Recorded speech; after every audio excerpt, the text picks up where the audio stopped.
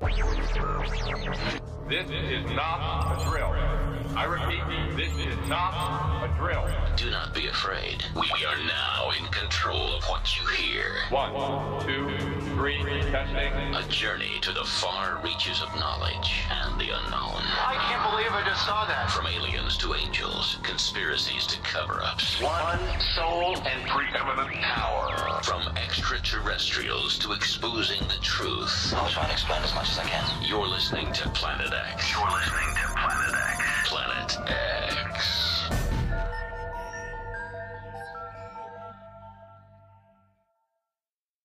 This is Planet X. Planet X. Broadcasting to you from the studios of Planet X, this is the Tony Topping Show.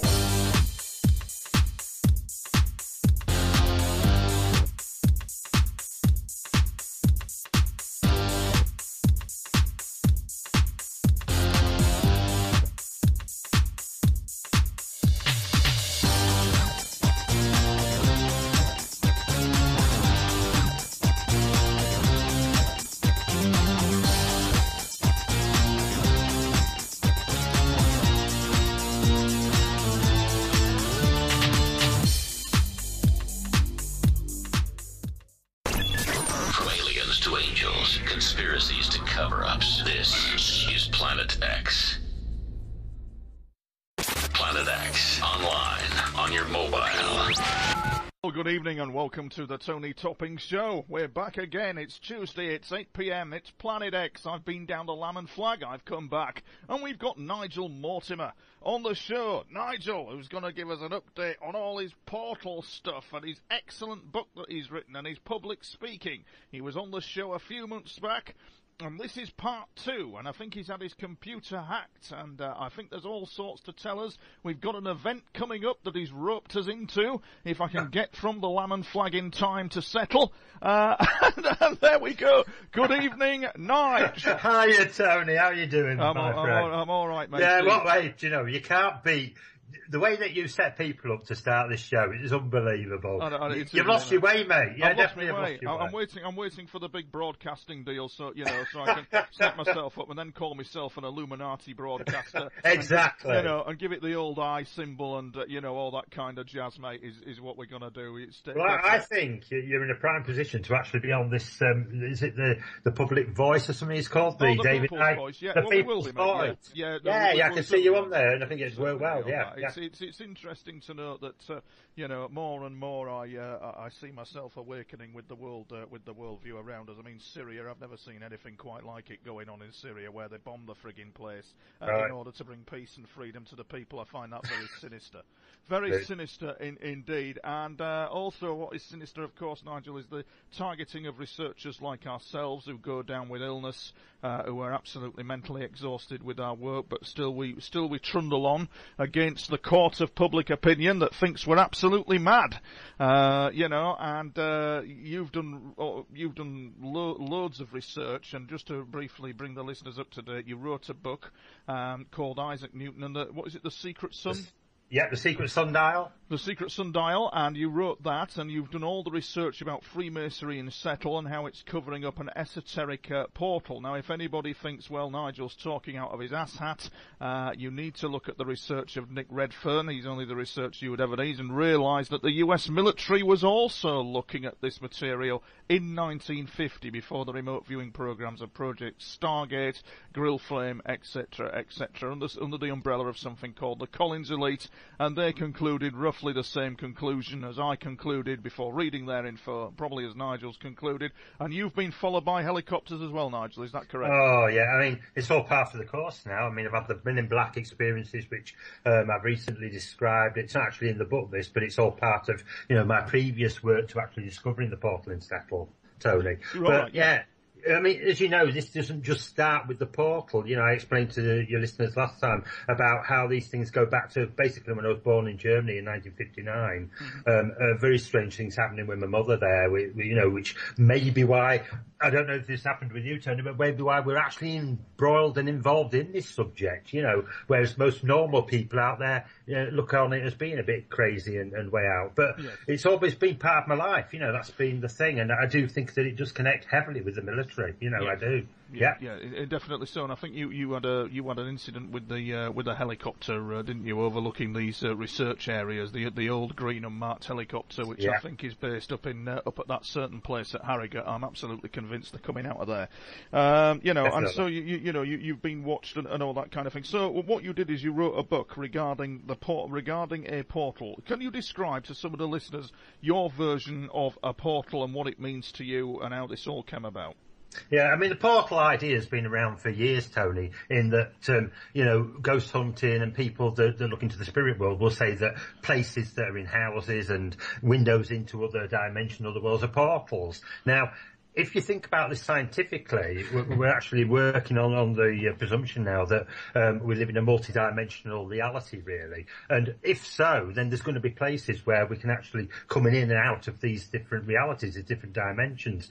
And I think that science, what we call science, has known about this for hundreds of years, at least 400 years since the 1600s. Really? Yeah, definitely. Look, just as a matter of interest, Nigel, what research round about that date have you been looking at then to confirm? That all sounds very interesting. What kind of stuff have you looked at to confirm they've been knowing about this from 1600? Because what you do is you actually underplay your esoteric knowledge, which is quite vast, especially in the area of words and what things truly mean. So do carry on. You're dead right there. As you know, the title of my book is Sir Isaac Newton and the Secret Sundial. Yes. And people have asked me, well, why would you connect Isaac Newton with this portal, UFOs, and this sort of thing? Well, the very fact remains is that, and this was an amazing thing, which you'll know that came up in the book, was during my research. Yes. And I'm always open to influences, Tony. Yes. Although I do the historic research in the area to back up my claims, I am always open to channeling information through that may come from elsewhere, and I do believe that I am helped in that way. And one of these instances was that I was led by following energy lines in the settle area where this portal is to a place called Landcliffe, and lo and behold, to cut a long story short, I mean, people can read about this in the book, and it's all backed up again by good, firm evidence, is that Sir Isaac Newton, in his Cambridge years, when he was doing all this, top class new science into gravity and how light refracts and things like that, all these new brilliant ideas that he brought forward, was actually staying in Landcliffe. And there's even an arbour there today that's been kept. That's a sort of an enclosure in the garden where there's trees around the seat, where Isaac Newton was supposed to have sat and pondered about all these ideas. Now, what I found really strange was that we're only hundreds of yards away from this portal. Can you imagine it back there in the 1600s? Isaac Newton sat there under this apple tree type thing, which the legend of the apple tree does come up in his hometown, of course, but there is the one there in the arbour. He sat there looking at this portal area, and all of a sudden, all of these ideas about how the universe works, how gravity comes into being, and that comes to him, basically. I mean, you can look at the research and see that the ideas weren't there in his head before he came to the portal area. Now, my question I ask is, Tony, is it just that he learned this stuff, or is it that just as we get new information sent to us on this channeling level, was it imparted into him while he was in the portal area? And that sounds amazingly outlandish to say that, but I'm pretty sure that this event did happen, in that when you look at the way that Isaac Newton, he had a private life, as most researchers know today, into alchemy and into the esoteric sciences, as you mentioned earlier. And one of the main things he was really interested in was King Solomon's temple. Now, the way that he looked at this was from May I just come in there, Nigel? Yeah, see if I can just... No, not at all. No, you're not rabbiting on, you're fascinating. Let me see if I can understand you. Could you just explain to the listeners what the esoteric significance is of King Solomon Temple? Yeah. Well, as far as the portals go, I'm a firm believer, and again, this is what you need to look at the biblical references, you need to look at the historical evidence of the Temple of Jerusalem and how it was built. There is one line that has always stuck in my mind, and that was that this place, whatever it was, where the Temple of Jerusalem, King Solomon's original temple, was built by no human hands. Wow. Now, this is interesting that they should bring that up. And I don't think literally that we've got alien beings there building this, that's just too silly to comprehend. But I do believe that there is something in that sentence that is saying to us, look, you need to look further into this. There's a connection between humanity and something else at this particular site. And where the building of the temple is, remember, what was housed in that Temple of Solomon? the Ark of the Covenant. What is the Ark of the Covenant? Well, in a modern scientific way, you'd say it's some sort of communication device, certainly between another reality, another dimension, and our own. And I do believe that this is what we're looking at there, is that there's been a hidden secret for many generations, passed through the Templars, who obviously, worked in that area of the Temple of Solomon, right through to the Freemasons of modern day today, that know this secret, that we're not alone. We are dealing with other entities that can be used for bad or good, for power or neglect, and that's what's going on, I'm afraid. We're getting the powers and the authorities within the world that know about portals and know that, maybe it's not so much that with the human race in decline that we need to leave this planet in rocket shapes. Maybe we just need to take a step sideways and be in another reality. And that could be... Yeah, that could be an amazing secret that would be worth keeping. Well, a question I'd like to ask you, Nigel, is on Vigilant Citizen. It reports that there's a actual what was it now? A pentagram. Google Earth discovered over Russia, over Kazakhstan, a pentagram, massive, great big thing in Kazakhstan, in the Kazakhstan area. I'm interested to ask you: have you done anything like that with Google Earth and all that kind of thing, and seen any symbolism in the area from overhead, from above, kind of thing? Anything odd? Yeah, I mean, this is the amazing thing, is that when you look at that, I've seen what you're referencing there, Tony, myself, and I mean, it's just an amazing area. I mean, for somebody to lay that down, it reminds you of the Nazca lines, that type of thing on the scale of it. But it's, and it's obviously, some people will look at that and see the connotations between occultism and, that symbol, but you've got to really do the research, and we found that exactly the same here. Although we didn't find things of that nature in the landscape, pentagrams and things, we do find energy lines that connect up to ancient sites that would form that type of symbolism. And I think it's really important you brought that up, Tony, because it is the key. Anybody that studies this, you might want to call it occultism or, that type of thing, will know that down the generations, the pentagram, the pentacle, all these sort of five-sided geometric shapes are very entwined within the secret, even in Freemasonry, within the secret sort of symbolism of what is going on here. Even at the Folly, we've got, which I mentioned in my book, again, found this has been known to historians, but not looked at that in the right way. The Folly is a building that hides the actual portal area on the hillside at Settle. Well, even on the doorway there, we have what people would call a carving of the flower of life, which basically is made up of a pentacle, So it's the same thing going on and on again. What these shapes are showing is that, and I would imagine on that particular island you mentioned there, is that is a gateway, a doorway into a particular, dimension of one kind or another. Yes, I get you on that one. Speaking of esoteric, Nigel, what do you think of the mainstream media? I'm just asking you random thoughts on this. In that, if you went on the mainstream media, you're going to have some smart-ass media presenter turn around to you and go, well, Nigel, this is all hocus pocus, while at the same time, and this is no criticism of them, but I'd like your thoughts on all this. While at the same time he has one trouser leg rolled up, his chest bared, and he's lowered back and born again, say no more, in an esoteric seminary, while at the same time turning around to you and telling you you're nuts. How does that work with you in the grand scheme of things? Right, well, that's happened to me literally, shortly in the aftermath of publishing the book here in the place where the portal is. Right. And it's funny how you brought this up, because just before I came on the interview, I was talking to a person, I can't mention names, obviously, it's a private matter, but who has told me without a shadow of a doubt that she has information that shows that one of the local councillors is, to put it bluntly, is you've ruffled his feathers with what you've written about. And right. Basically, he is a Freemason. I know the person she's talking about, and he is one of the local Freemasons. Now, to the general public out there, and the way that the media would present all of this, it would be, just say, the biggest joke. It's the sort of thing that you'd probably find them, putting out on April Fool's Day. So, I can understand that, and most of the public would say, without looking at the research, without looking at the historic evidence, and without looking at how things are happening in other places, that this is just not one portal. There are portals all over the world that seem to operate and be hidden in a similar way.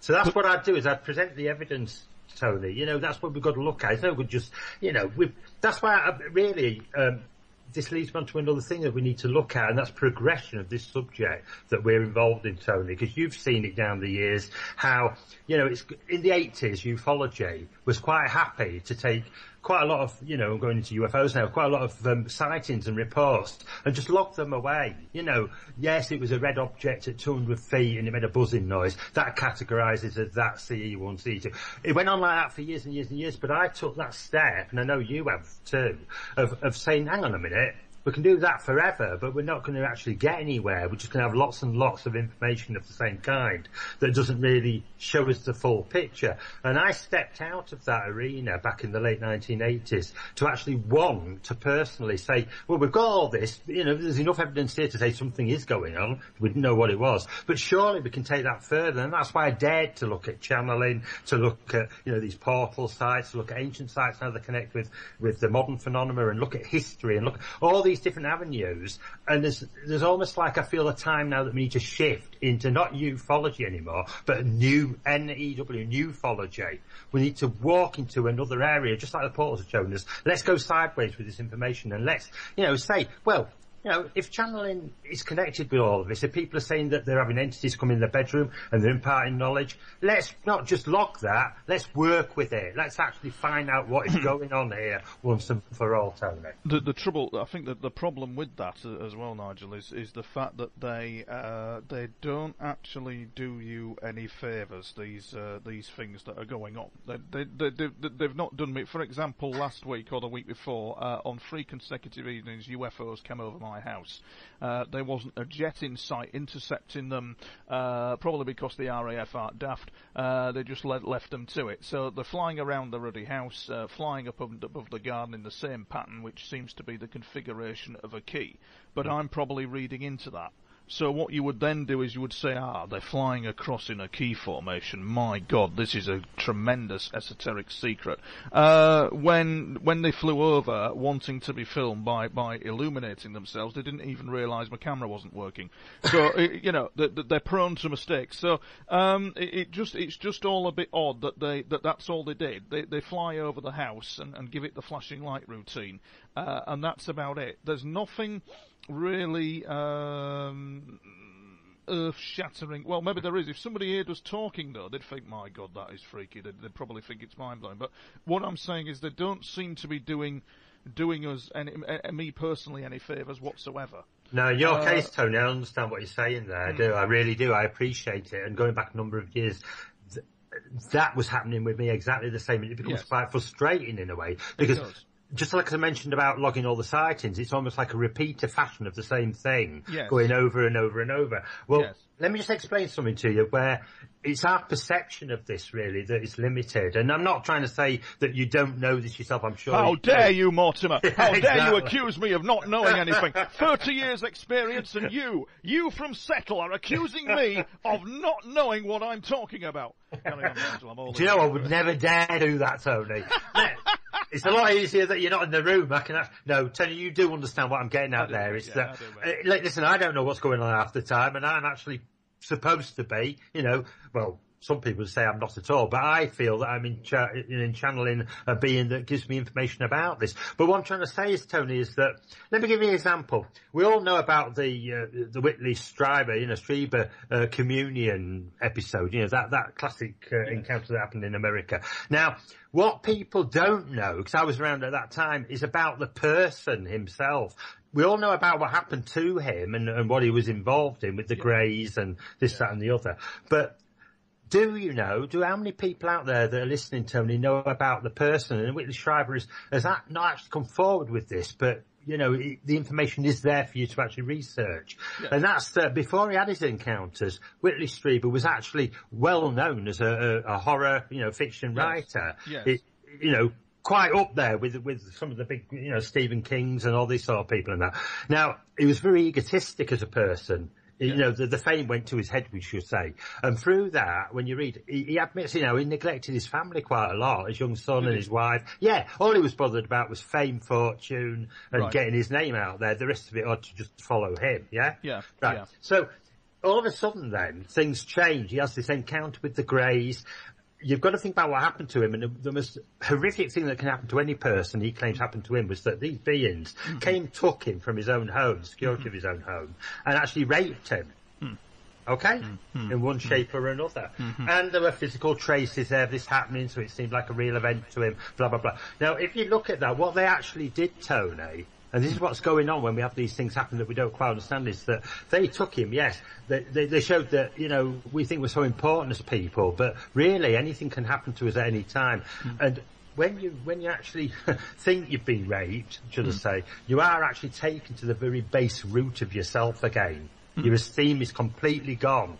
And what they were doing there in their own sort of like almost magical way was making Whitley Schreiber see as a person, because he had a potential. Remember what he's brought out since. He's moved on ufology leaps and bounds. But what they showed him was his potential was within himself, that he had to lose all the ego, he had to lose all of that, his self-esteem and things, and become nothing again. It was only when he became nothing through that process that he was able then to actually look at, you know, things a lot deeper and find out more things about what really are going on in this mysterious universe and in life. And people will say he changed dramatically. So what I'm trying to get at is, although we see lights in the sky fly across that, Tony, and things, there could be something going on with you at a much deeper level. Yeah, there is, mate, yeah. Do you understand what I'm getting at there? That's absolutely true. Yeah. If you remove me saying, I don't know why they've flown over, if you remove that part of myself that is saying that, the other component of it, it's like the left hand doesn't know what the right hand is saying. Yes, exactly. So, the left hand department has just spoken and said, well, I don't know why they're here, blah blah blah, but the right hand department is fully aware of what they're of what they're doing and why they are and why they're here. And I do think that there is a warning. They keep persistently warning. I think that they came over intentionally, and I do think that they're being seen by military satellites from above. They certainly want to keep their presence felt for 3 nights continually. And there's a reason. There's obviously a reason behind that. I don't know whether you saw the recent reports from Syria, Nigel, regarding UFOs going over Syria. I did, yeah. Yeah, you've seen that one, and some people say it's a fake, and so on and so forth. And what listeners might be interested in, and I don't know what to make of it at all. They've said he's a fraud, etc., etc. But there's a guy out there in America who's indicating that he's in the position of being part of the Majestic organisation, Majestic 12. Right. And what he's indicated is that he's gone to find out information as to if they have a file on me when he was serving under Admiral, I think it's McConnell. Right. And what's happened is that he's turned round and said that there is some information. Could I ring him? And then next minute, I know I get an email from his secretary or assistant saying, no, don't do that. He's involved with stuff going on in Syria. He can't. Just don't ring him because he's absolutely up to his neck in it. Wow. He's got operatives on the ground. This, that, and the other, and you're thinking, why the bloody hell would somebody like Majestic have operatives on the ground? And then you see the UFOs over Syria, and then you have one of Whitley's interesting books, and I've forgotten the title of it. It escapes me. Explaining about a rogue element of the government in America that is piloting triangle craft. Advanced triangle craft. Yeah. And then you see over Syria, and I don't think it was CGI, they're all running for cover, these freedom fighters. This bloody thing, this triangle, comes flying at speed over this highway. So there's obviously some classified craft knocking about in Syria at the moment, which is very... I don't know, Nigel. That's you're dead right. I've seen that, and what I do see is a pattern emerging, and which I'm sure you do as well, Tony, and some of the listeners, is that wherever we seem to get these focus of the world's attention on any particular part of the globe, whether it be in Syria, Turkey, do you remember the great classic footage from Turkey that came out?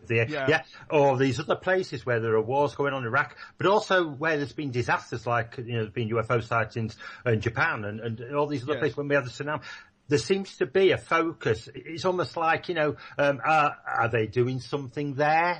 Do they feed off the fear in those places? There are many open questions why UFOs would be there. Yeah.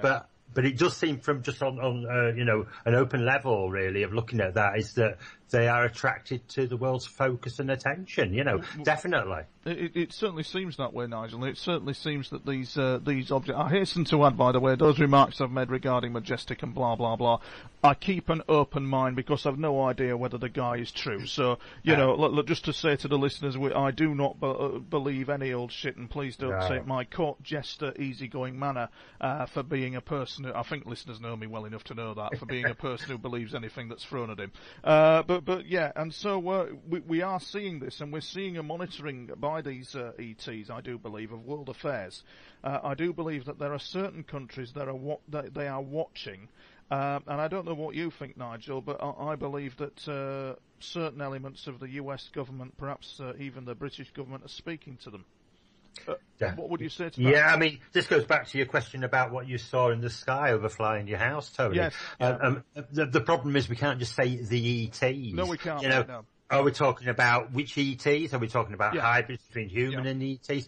So many. And again, it's all question marks. Advanced drone craft. It could be advanced drone craft. Exactly. It could be just. I mean, we just had recently, last week, I had a report given to me of a lady who's interested in the portal, but she said, "Do you know what?" She said, "I was open-minded about this until my son last week. He came forward and he said he stopped on the bypass at Settle because he couldn't believe there was a 40-foot triangular black object hovering over his car." You're shitting me. No, really? No. Yeah. Again, triangular craft, and other cars were slowing down to look at it, so it's obviously a physical object there. Have you seen it, Nigel? Sorry, have you seen this then? I've never seen a triangular UFO. Are you aware of their presence? Have the people behind it communicated with you then, or do you think? This is my view through channeling, but again, people that take channeling as evidence. They're gonna have a field day with this, but I'll tell you exactly what I know through my guide about the train, because obviously the subject has come up. Right. I think that we're talking about craft that has got technology within it, right? They say that it's been sort of how can I put it? It's got engineered, I would say, is the best way to put it. Bioengineered. Yeah.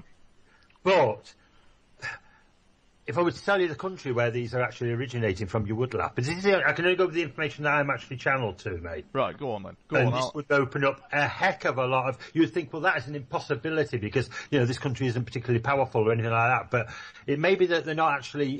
the people that run that country are not behind them, but it's definitely where they're based at, and that's Norway. Ooh, okay, that would not be as daft as it looks. And dear listeners, may I tell you as well that Nigel at a probe conference, he channels this. I keep an open mind on it, and he channels this entity called Charlik, and he predicted the Polish air crash, which astounded me actually. A few months later, the tragedy happened, and his guide actually channeled this, which is interesting. But no. I would say Norway, and I would also say the Pacific and Indian Ocean. I've definitely said on camera that a UFO that came in over my home and illuminated a TV antenna was from the Pacific Ocean area, from a base out there. And they're here. If you go to Peru or India, they're down the bloody road, aren't they? When you brought up India last time as well, Tony, that amazed me because you were actually, I don't know if you've talked to people in that country and experts that are telling you all this information about India, but it's so, from my point of view, with my channel, I've done a heck of a lot of work on Ilkley Moor, which is a million miles away from India, but we have one of the most enigmatic carved symbols. They can't actually, they did try to date it to the Bronze era called the swastika stone, but it actually predates that now. They don't know when it was carved, basically, because what the strange thing is that particular rock outcrop that it's carved onto was 200 foot below sea level when it was carved. So we're going back to an era that predates human civilization. That is incredible, and not only that, Nigel, but you say, I'm very intrigued with this remark. You said that they're coming out of Norway. Is that from a fjord in Norway? Exactly. That's where I was going to put forward to you. The blonde Oriental looking type. Do you think, or the Nordics? The Nordics. What were they called, the Nordics, in the 60s?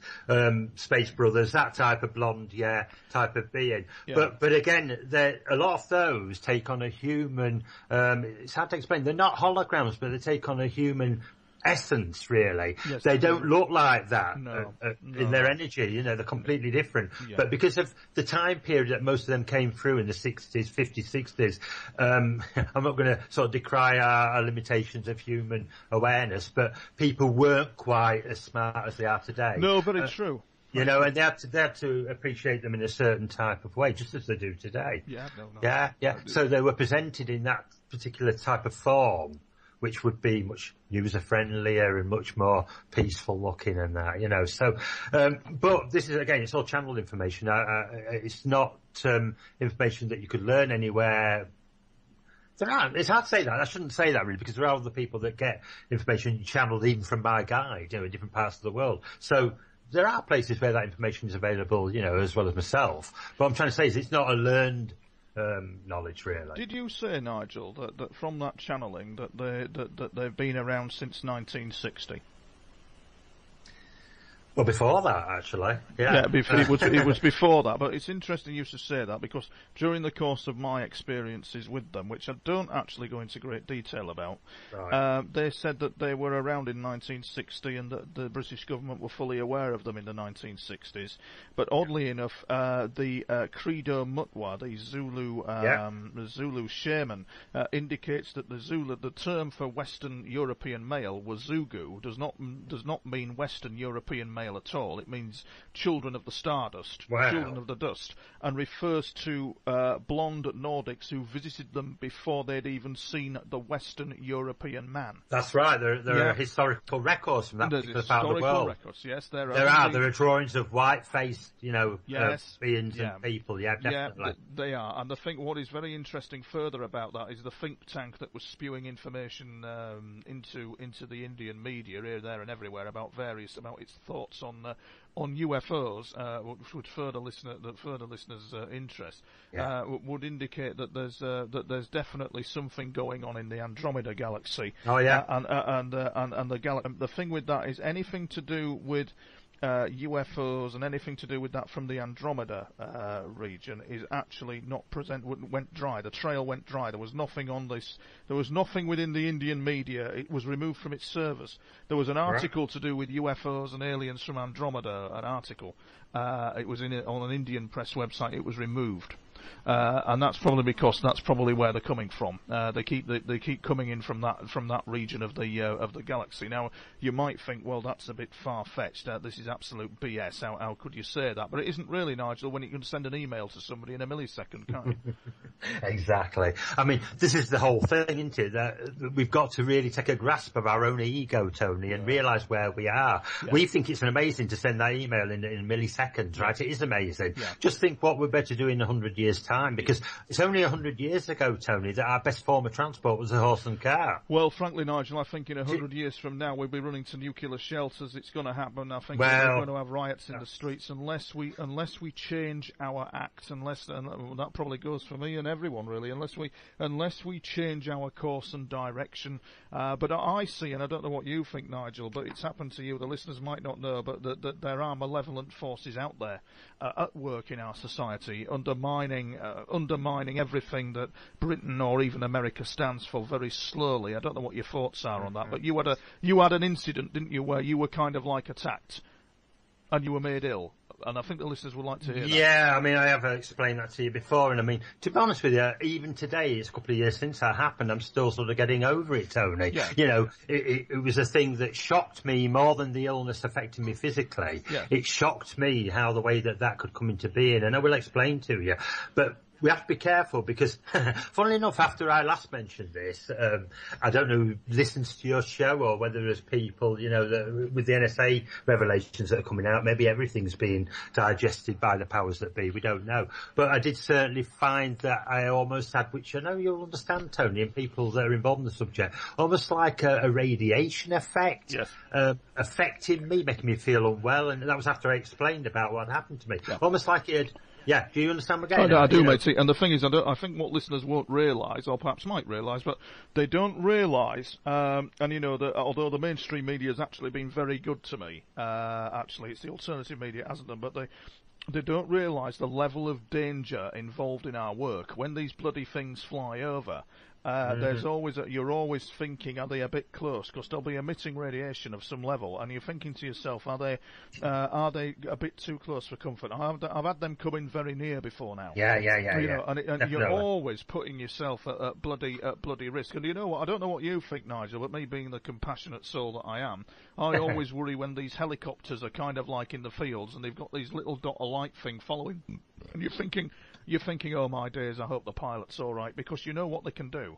Don't you know what I'm saying?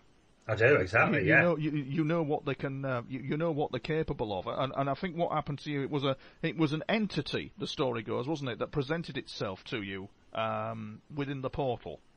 Yeah, well, what they do is, good or bad entities can work with you. Right. I work with a guide who's a good entity. Yeah? Right. Just like there are people on this planet good and bad. So you're going to get bad entities that have an agenda, just like we do. Yeah. You know, just because they're advanced, it doesn't mean that they don't leave their particular egos behind, you know, and their agendas. Now, the thing is that shortly after finding where the portal vortex, where things can come in and out of this reality was, in Settle, I was actually up there working there to try and bring through to help bring through. Right. It's all about building up energy, really, and building up a gateway, really, for these good entities to come through and influence our world. Right. Now, we're working on that with my wife, and then suddenly because my focus, they're very good, these entities, on tapping into our mind consciousness and finding out what we already know about. And what they do then is they'll work on that to actually project themselves or influence you with the knowledge or whatever. And what this particular entity did was he pretended, because I was looking at the 1600 period,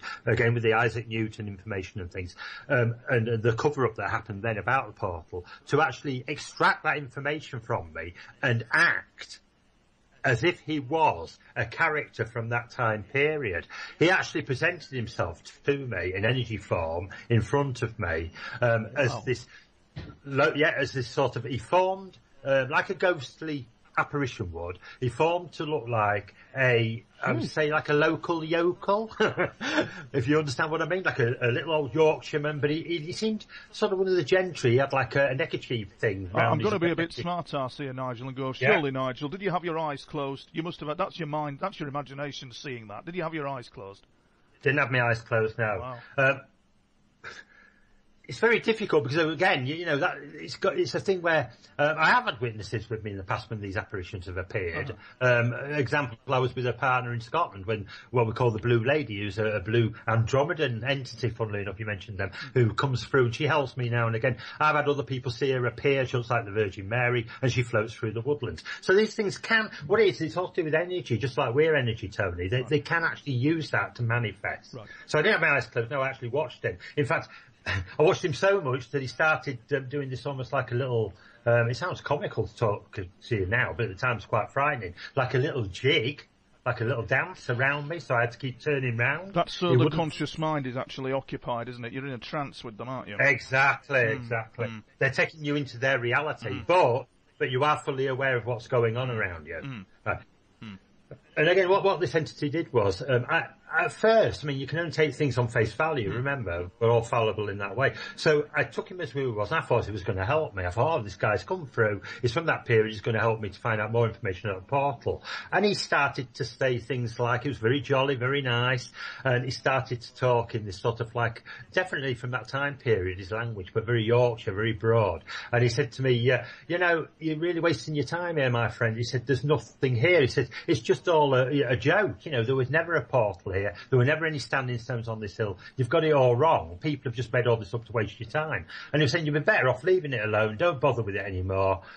He said, but he could tell that in my mind that, it'd take 1 million of those apparitions to convince me there was nothing there. And he could tell this frustration started to show then, and his energy started changing. You can feel these energies, Tony, change. Before the apparition changes. And all of a sudden, he went very dark. The outline of his whole body changed and sort of blended in with the natural landscape around me. But then, it almost became like a black shadow in a way. But his form was still there, right? Yeah. Very frightening, quite. Even though I'm involved in this, it's frightening when these things happen. Right? Of course. And go on, carry on, Nigel, I'm all ears. But more so, Tony, was his tone of voice, right? It was now aggressive. It suddenly changed in an instant to aggressive. He said, look, I've told you, stop it. He said, if you don't stop it, I'll curse you. And then I was thinking, well, maybe it's from that time and they believe in curses and things. But then he came out with these key words which struck home with me straight away. And I thought, hey, I better be careful here, because whatever this thing is certainly not the spirit of somebody from the 1600s. He turned around and he said, you, my friend, will malfunction. Now that word, I've looked it up in dictionaries and everywhere. Malfunction wasn't around before the sort of 1920s. So the 1600s way out. So that shows me that in that instance that this entity, whatever it was certainly not human. And it was aware of me there, and what it did was, I don't believe in anybody, any human, being able to curse anybody, Tony, unless you take that curse on board and your mind plays tricks with you and you can become ill that way. Yes. Almost like hypnosis, yeah? Yes. Yeah. But I'm not silly. I mean, even though he said that, I said to Helen, my wife, afterwards, he's cursed me, but, I've got Charlotte working with me. He won't get through that, blah, blah, blah. I felt well protected, didn't think of it. Within 2 months, I was walking around Settle, gasping for breath. I would go out in an evening, I couldn't breathe. It was like my lungs had collapsed. I would go to the doctors, I was rushed to Airedale Hospital in Skipton twice in the early hours of the morning to be resuscitated. And I contracted this illness. Now, the thing was, it all worked out that it was quite a natural, although I say natural, it was an illness that was only sort of found in the 1980s, quite a modern illness that I happened to get from God knows where. And it actually is more prevalent in southern Africa through the tribes and things have it a lot there from drinking contaminated water. Now, was it something that got in the water and settled that I drank? Why was my wife not affected? Why was it only me? So you can see there's something very odd had gone on there. Now, I don't think I was cursed. What I think was this entity had extracted from my mind and from the future events in my life something that would happen to me anyway. Yes, I get you, Nigel. Do you think it's because you're very powerful? Because you're never targeted because you're weak by them. You're never hit because you're weak. You're always hit because you're strong. So it's never because you're weak. It's the inner psychic strength. You're always hit because you're powerful. It's not about powerful in that egotistic no, it's not. I know exactly what you're getting at. It's because you've got wisdom. Yeah. It's not intellect. No. That intellect doesn't come into it. No, it's not. No. These forces that be would let you. That's what I'm trying to say. Really, you're connecting it in a really good way there, Tony. With what I was talking about with the old ufology. Yeah. We can, with our intellect, collect cases after years after years after years. It will get us nowhere. Yes. What we've got to learn to do as human beings is put some wisdom into that. Yes. That is absolutely. And that's what they fear. They fear that we know how to use information. Yes, this is absolutely true. What is puzzling to me, Nigel, is the fact that during the course of my experiences, I was shown what we had forgotten in terms of mind state, in terms of what we are connected to. Interestingly enough, from my research, once again back to India, this mysterious leaks into the Indian media regarding the fact that they had concluded and had put a lot of thought into it as well, that we are an aspect of something they termed a Type 5 in intelligence. They had a classification, these bizarre press releases in the Indian media of a classification of type 0, which is us, but then it went as far as a Type 5, which is kind of like we are like being projected from this vast intelligence that we would call a Type 5, and we have that essence within us, and that is why some of us, I think a Type 5 or some aspect of that intelligence leaves its calling card in us. Hence us getting all the grief and UFOs and everything like that. Now, interestingly enough, the solar disk and all that kind of thing, what we see in the Egyptian paintings, is reflective of this mindset of the cosmic consciousness. What the question I'm putting to you, Nigel, I don't know what you think about this, is what they have gone to. We'll call them, I don't know, the Illuminati, the darker forces, whatever you want to call them. They've gone to a considerable amount of trouble and time to make sure we forget who we are spiritually. A lot of time and trouble, and it's complex as well. Oh yeah, it's been going on for eons. Yeah, it's been going on since the very earliest times that humanity realised it wasn't alone here on this planet. Yeah. There have been those that have taken that sort of baton and said, look, we know about this knowledge that, that the masses don't know about, and we'll keep hold of that at all costs, basically. And that's what's still going on to this day in lots of different avenues, I mean, let me explain to you about, you mentioned about India there, Tony, and its connections with, I mentioned the swastika stone, and it's funny how all this is sort of laying out as I know in my mind, but it's been exemplified, at the moment in this conversation. Now, most people will connect the swastika symbol with the Nazi Germany, even today, When I go to talks, they always come up with, even though a lot more people are learning about where it actually goes back to Sanskrit, it goes back to ancient India and all this sort of thing, and Hinduism, and predates that. It's a pagan symbol of the solar wheel, as you mentioned.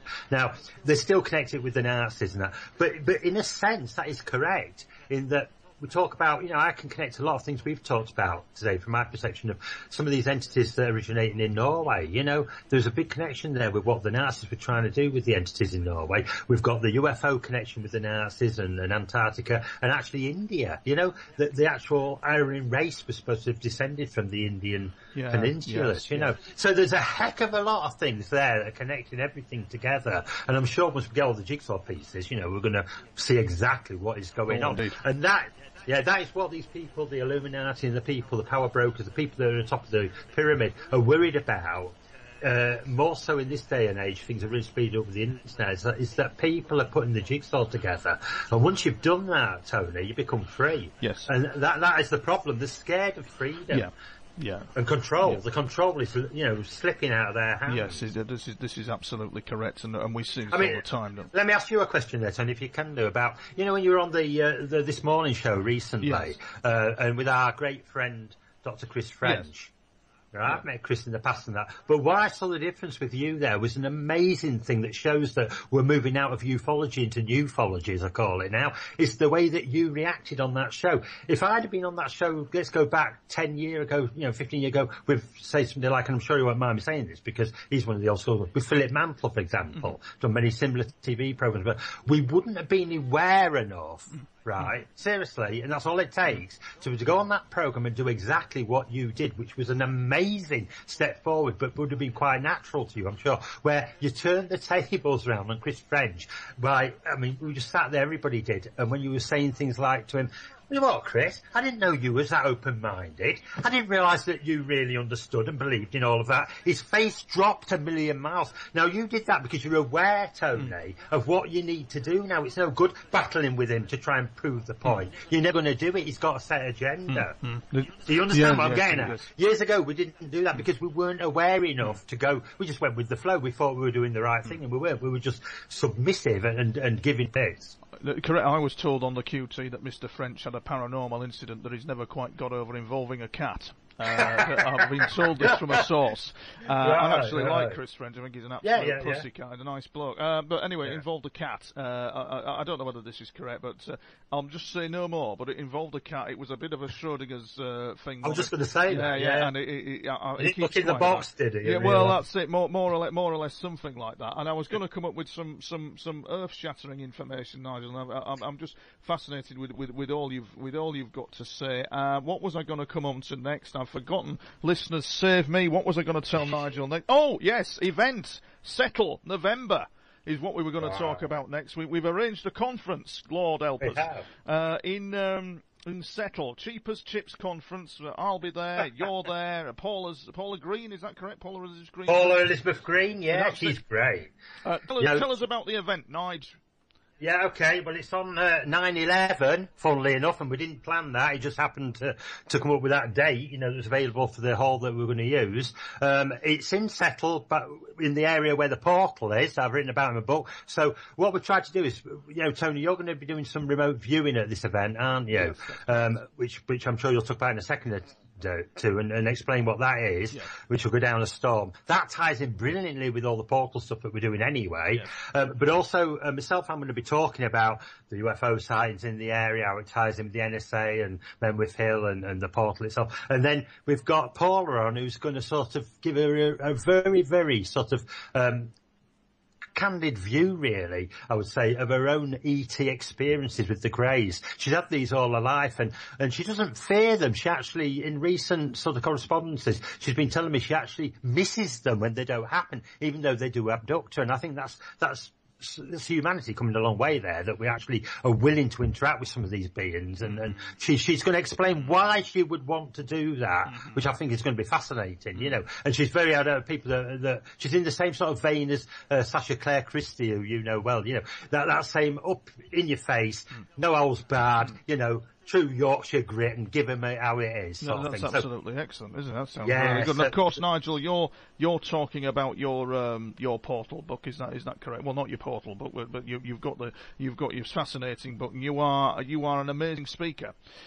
you can hold an audience very well. You're very good at speaking, and your story is fascinating. I recommend. I appreciate you saying that. Well, it's not your story; it's your research that you've done, really, isn't it? Which is fascinating. You've not just gone through this half-baked. You've actually done a lot of research, a hell of a lot. Tony, I mean, this is one of the things. Can I just mention that? I mean, I really appreciate what you're saying. You're a great guy, and I have the utmost, admiration for you as well, Tony. I've done for several years. Well, I still owe you a $5, Nigel. You can give me it when you come to the conference. I'll let you in for free. Cheers, mate. Thanks, buddy. No problems. But what I'm trying to say is that this is what I'm trying to get across. You've mentioned there about how I deliver my talks. Yes. I've not always been like that, but I'm going to give you a little tip. Back in the 1980s, I used to do a heck of a lot of talks in the air on the Oakley Moor UFO scene. Yes. But there were very basic sort of talks on, this happened here, there's a bit of history there, and I'd say they were quite boring in a way, but I did get the point across on that. But what I soon found was that halfway through my talk, I'd go off schedule. I'd go off finding that I wasn't talking about what I planned, but new ideas were coming to my head and hitting me left, right and centre. And I've learned since then what were going on there, that I am guided through my guide Charlotte, because at the end of the day, it isn't about delivering words with your mouth, Tony, that is really important. No, it isn't, no. In the future, I'm pretty sure humanity will be using different senses to the ones, the 5 senses we use today. And what it's about is really getting people to recognise the worth of the words. Yes. Does that make sense to you? It does. It absolutely does. And project that worth so people can feel that this is genuine, this is true. Yeah. Yeah, exactly. It's all about that, really. Exactly. And I'm hoping that is coming across. It's very true, and I think that's why I get a good following, because my story has not changed since year dot, and it won't change. As a mate of mine who's got a very important job, was telling me, and he's not really into this, but he said in every interview he's heard, my story hasn't changed, which it hasn't, and it won't change until I go to the grave. It's not going to. Because you're telling the truth. I'm telling the truth. That's what happened to me, and that's the thing, and we'll be doing the remote viewing thing. We'll be looking at the Russian remote viewing techniques, which is very rare gold dust information, and I'll be putting together a DVD ROM of information which will be like gold dust. It'll have all the stuff on it, including a full-blown remote viewing course, and all that kind of thing. So you'll certainly be getting your money's worth, Nigel, won't you, for about 20 quid on the door? I mean, it's great value for money. And what we're doing, we're taking into account that, we're in the middle of this recession, so-called recession. And it's difficult for people, with Christmas coming up a few months later. We've got to really look at this, but we're happy to impart our knowledge and our information. And what I'd love to be able to do, maybe if this is okay and a success, is maybe do more of these in the future. There's a little group of people, and take this, from different areas. To me, Nigel, it doesn't matter if 2 walk through the door, or 10 walk through the door, or 30 walk through the door, or walks through the door. It just you just truck on with it, don't you? Of course you do. That's what's got to be. But to be honest with you, I mean, I must say this now because it may encourage other people to come forward. I mean, we have got a website which we can mention if you'll mention at the end of the show, Tony. But where you can actually purchase tickets for the show, or for the talk, should I say? And up to now, things are looking good. I've had quite a few people who are showing their interest, and have actually been getting tickets. So I think we'll have more than 1 or 2 there. Yes, we've got an inquiry from the show, Nigel, as well. I'll have to get back to the gentleman, but we have an inquiry from the show to the show regarding attendance. So it's going to be absolutely excellent. And I mean, the remote viewing courses out there, they're costing anything from £400 to £1,000. You're giving it away, mate. Yeah, I mean, a way, but it is entertainment purposes, but it also gives an insight, a very good feel as to what they did during the Cold War, what the Russians did and what the Americans did in their remote viewing techniques. And also, in some cases, there's been some staggering results. John O'Brien, who's on the Planet X network, he did a remote viewing thing for me where when the UFOs were coming in over my home, he was remote viewing them at the same time, and he actually said there's one at my 9 o'clock. It's one at your 9 o'clock. Go out now. When I went out, it was at 9 o'clock. There it was, and it flashed. And I thought, Ruddy Nora, John, that's absolutely... No, 1 o'clock it was. Yeah, it's 1 o'clock, not 9 o'clock. It was at my 1 o'clock, and it was. There it was, and it flashed. And I thought, because he'd seen it via his really good at remote viewing. Now, the thing is, Nigel, it would make an interesting thing for a TV programme to have that going on, where we could... I mean, this is the thing with the accusations. I'm not going to go into them here, Tony, so don't worry, but, some people that know me will know that I've had a heck of a week, with people trying to say that a lot of the channel I do is fake. Now, I can't prove I can prove that by the information that comes through. Yeah. But then you're always going to get people say, well, you already knew that. And it's very, very difficult, to prove this. But I've never ever feared, and I never will. And that's why it works, trying to explain why these things like remote viewing, channeling, psychic awareness and things work. Because if you don't fear and you know that they're going to work, Tony, they usually do work. And you do usually get the information. So a TV show, and demonstrate this happening and bring through good information, not airy-fairy, well, it could be this, could be that, but really good, direct information. Yeah, well, this is what we want. It is. I've got some very good. I've got some mind-blowing ideas that would probably make a TV executive reach for his drinks cabinet. But I've got a mind-blowing idea for when I do my documentary. Nigel, he says with his narcissistic ego. Go for it. What I want to do is get one of these, get somebody like John O.B. on and a few others too. Actually, as the UFO, if we can get them in sync, if I can get them coming over, and get them remote viewing at the same time, wow. It would be a fascinating experiment. Wow. Would it be broadcast? Would we get denoticed? I've no idea. Well, I'm a little bit worried about this meeting in Settle, John. We're only about 20 odd mile away from Enwith Hill, as the crow flies. They'll turn up. They'll be coming to have a listen, won't they? Probably. Of course they will. And just in closing, Nigel, just before I close the show. Interestingly enough, I've written an article, not written an article, I wrote an article, I put something up on YouTube regarding the surveillance state beyond Snowden, regarding mind control, the fact that I'd been tortured from 1999 to 2003 with mind control, which I make no apology for saying. Do you think, in your opinion, there is a surveillance state more advanced than electronic eavesdropping and emails? Definitely. We need to look at, I'll tell you where we need to look at, and you know a lot about this, Tony, because of your other interest, microwave. Microwave technology wasn't brought about just to cook your bangers in the oven sort of thing. It's to do with actually altering brainwaves. And there are ultraviolet waves now that we know about, different types of microwave, where they are controlling people. People just do not realise it. And I've had the same experience in the past. I mean, did you have the terrible headaches, Tony? Did you have the almost like feeling that something was in your mind, but you didn't know what it was? What happened to me was, I've got it written in my diary, I'd been followed, I'd been stalked, and I had the phone calls as well. But what also happened to me in January 2001 was I was attacked in the epicentre of my consciousness, Hitchcock style, like a stabbing sensation. Yeah. And what these individuals were doing, the fucking bozos, is what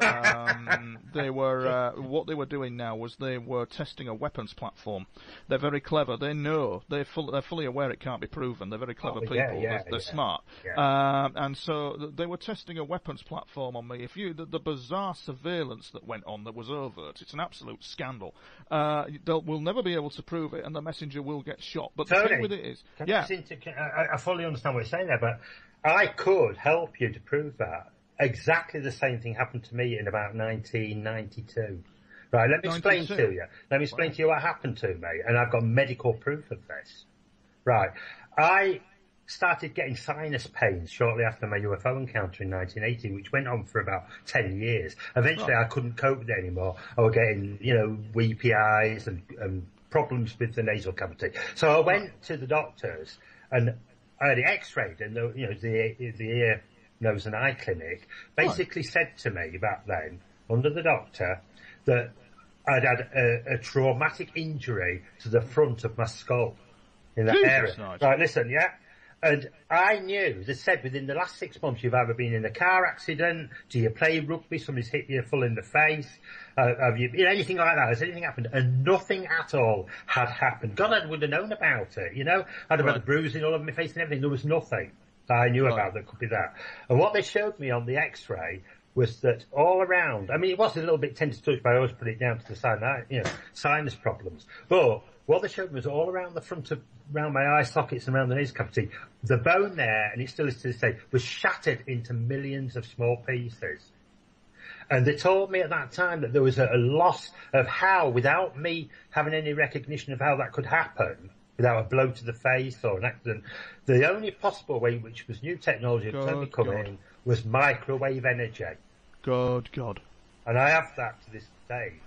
Well, you're near Harrogate as well, aren't you? Yeah, exactly. Well, you got to think about when I had my UFO encounter, where did it head for? Menwith Hill. It all ties together, So really, you need to keep on with that, Tony, because have a think about what things have happened in your life outside of the subject, really. It's all listed in journals, Nigel, from 1999 to about 2003, Right. and then I stopped keeping a journal because I can't keep up with it. I'm writing my new book, plug called I'm looking forward to that. Plug called Alien Darknet, which will kind of like take us to the next level of what has been going on. But these people need to be brought to account, and they're acting.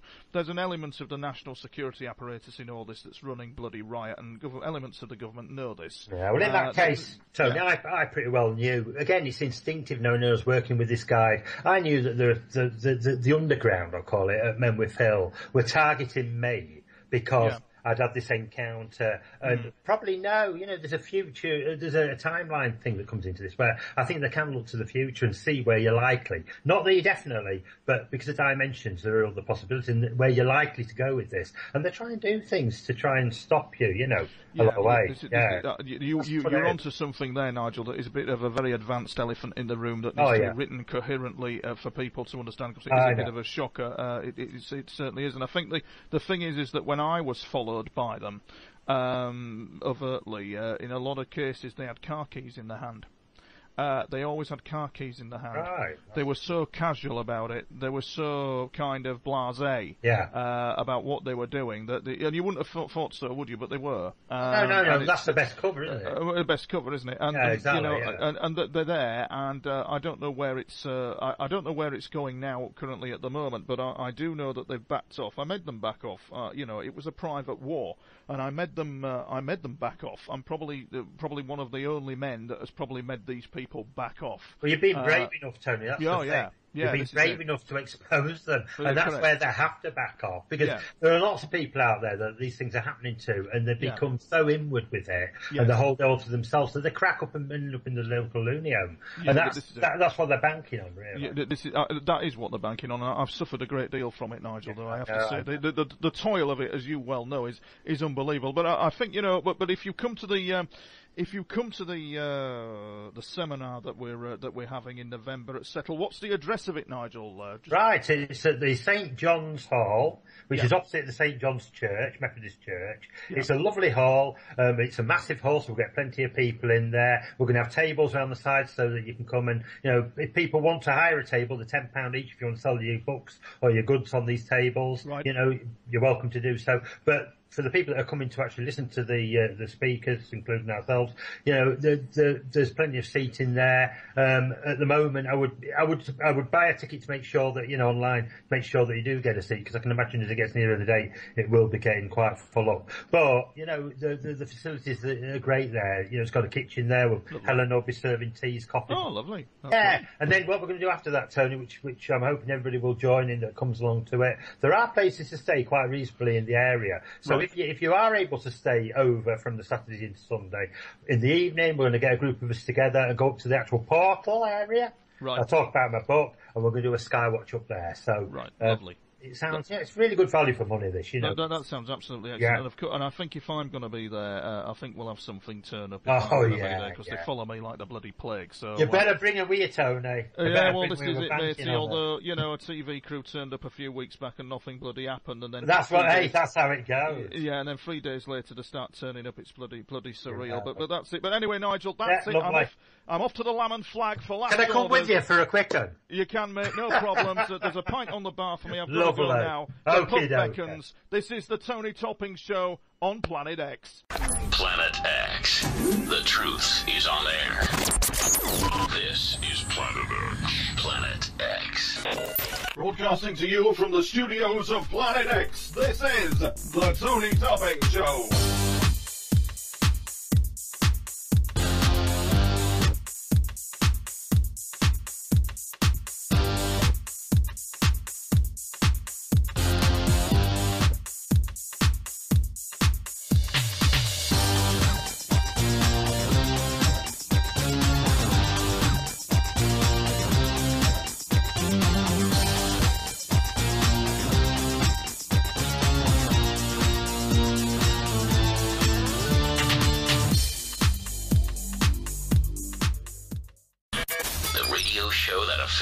Does not exist.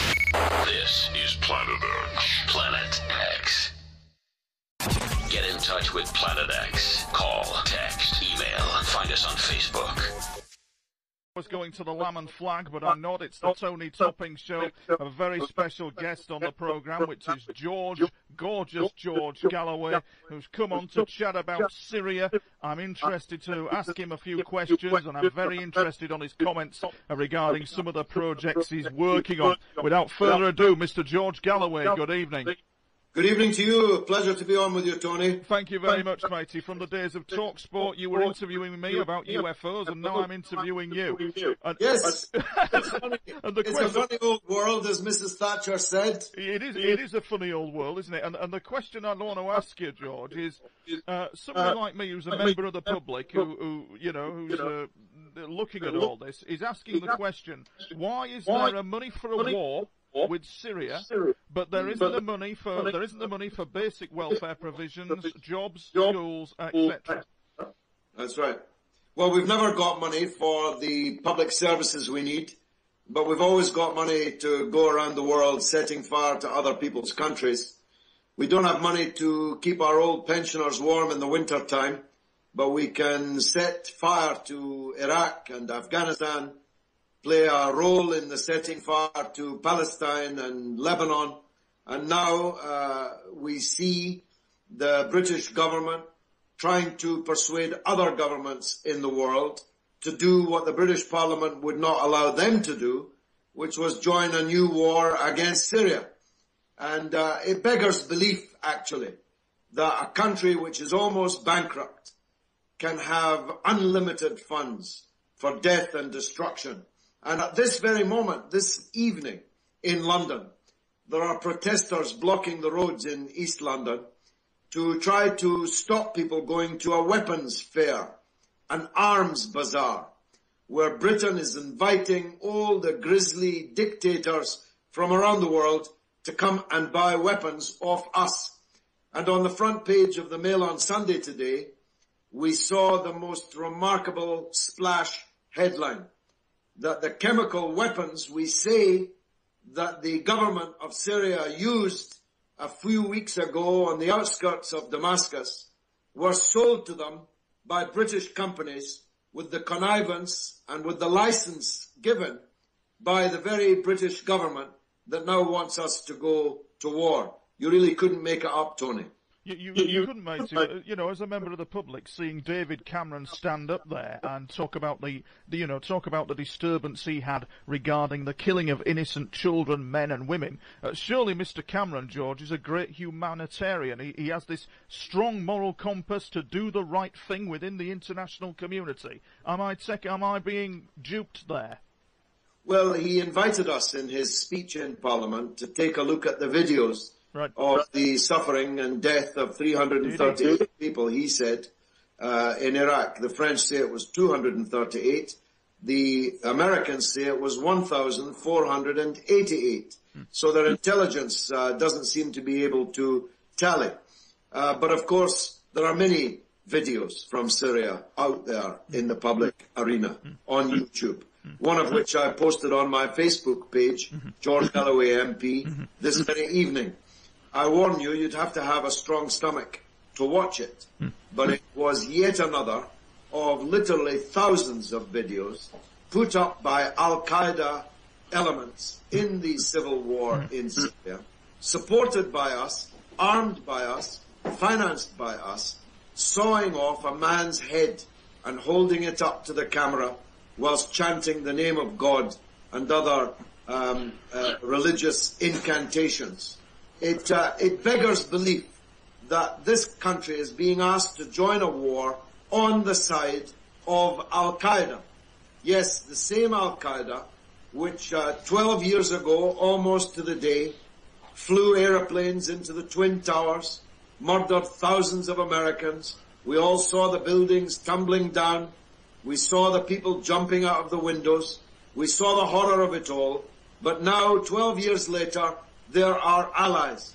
Well, no thank you. I don't want to be allies of Al-Qaeda, and I don't think the majority of British people do either. Yeah, indeed, George. And you talk about do you think there is a confusion in mainstream society regarding people who worship peaceful Islam, the peaceful Islamic faith, compared to the people who are in Al-Qaeda? Do you see this ignorance in our society quite often?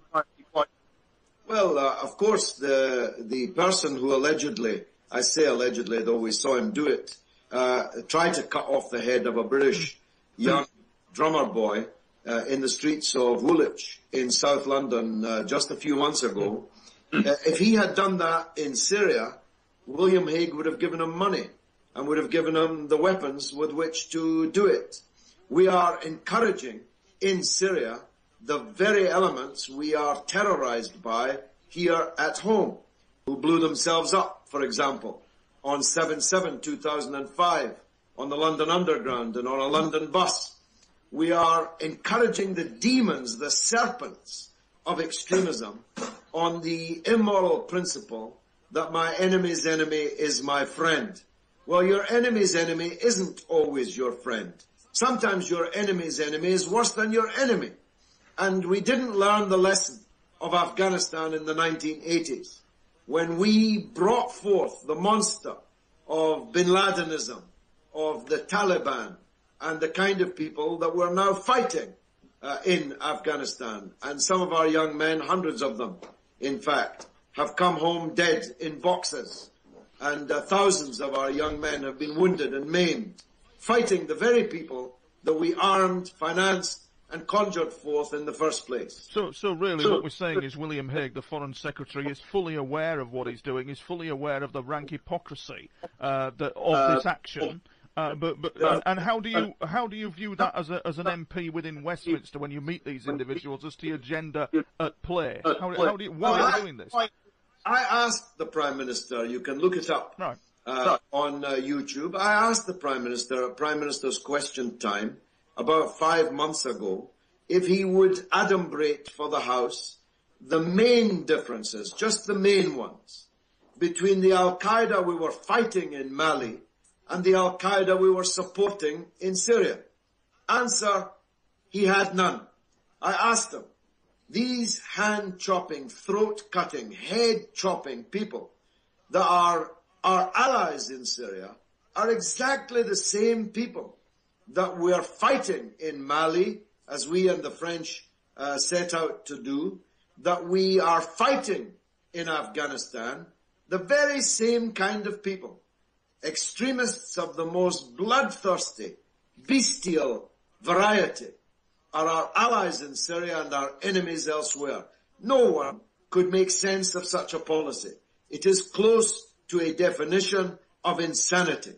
I totally agree with you. And George, what intrigues me the most about you is I've been an admirer of your work, very strong in what you believe in. Can you indulge my imagination for a minute?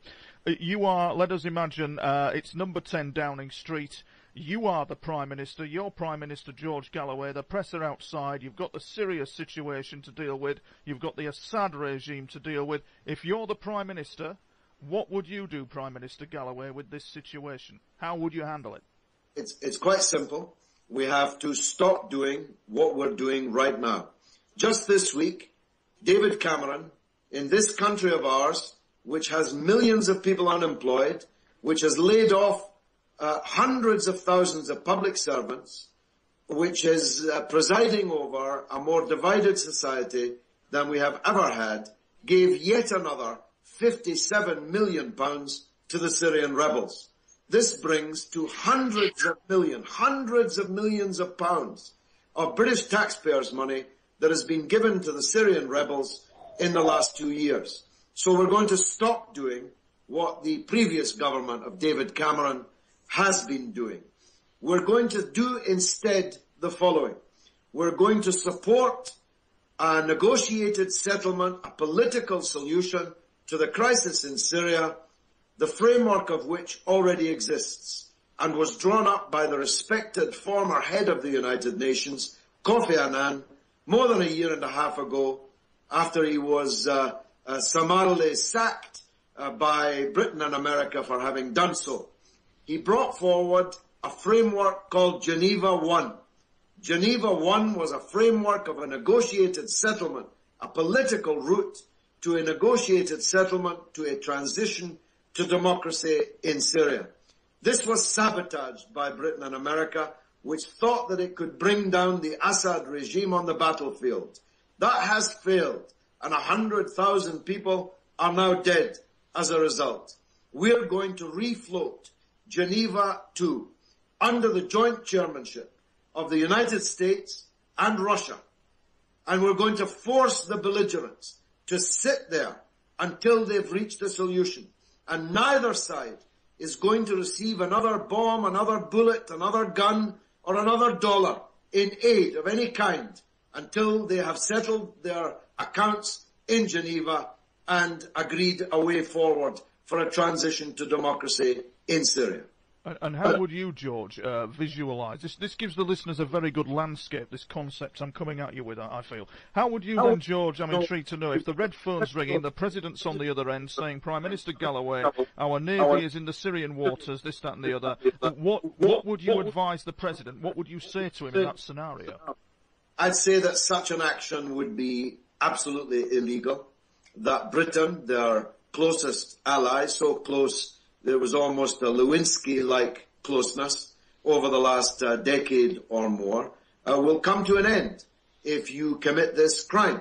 And we will seek to prosecute you in the international criminal courts, which you have not signed up to, but which nonetheless will be invited by us to take a judgment on the illegal act that you are proposing to take. It does not have the support of the United Nations. The United Nations is the arbiter of international law, not any one government or two or three governments within the international community. And we're going to support a peace process, a negotiated settlement to this crisis. Yeah, indeed.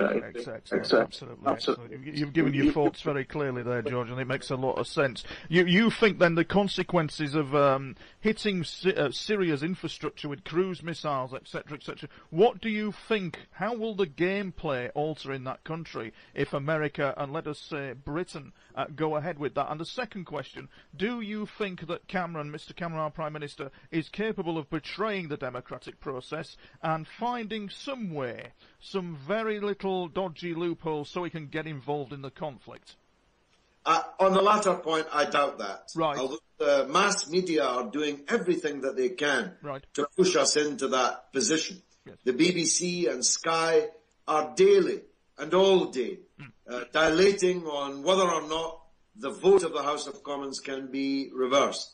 But it will not be reversed. If Cameron were to bring it back, he would suffer an even more humiliating defeat, because the British Parliament, so close to an election, can hear the views of the great majority, 89% in fact, in the last poll in the Daily Telegraph, which I saw, are against it. And the British politicians will not go quietly into that good night. The shadow of Iraq and what happened to Tony Blair is too long and too great for that to happen. But on the first point, I must tell you that any American attack on Syria will quickly become a regional war. The first consequence will be that Syria and its allies will launch a military assault against Israel. Israel will undoubtedly retaliate.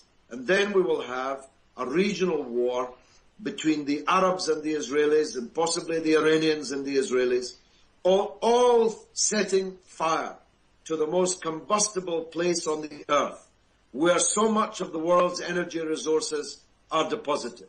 The Straits of Hormuz will be on fire. No oil will move out of the Gulf. Oil and gas fields in the dictatorships in the Persian Gulf, our best friends, Saudi Arabia, Qatar, United Arab Emirates, Kuwait, and so on, will all be on fire.